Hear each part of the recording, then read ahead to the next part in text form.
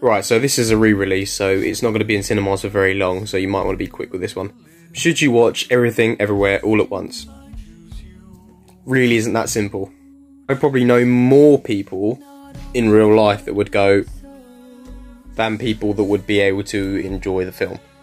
But in essence, this is a cinephile's dream, you know, something that goes against the formula of, you know, build up, problem, solution, you know, final 20-minute thing go wrong. It goes completely against that, obviously.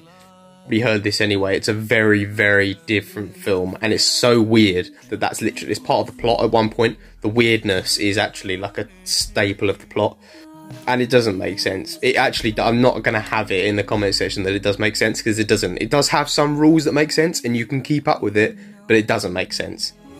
But out of the chaotic whirlpool, it does actually spit out some fairly profound moments and some unbelievable choreography of fighting.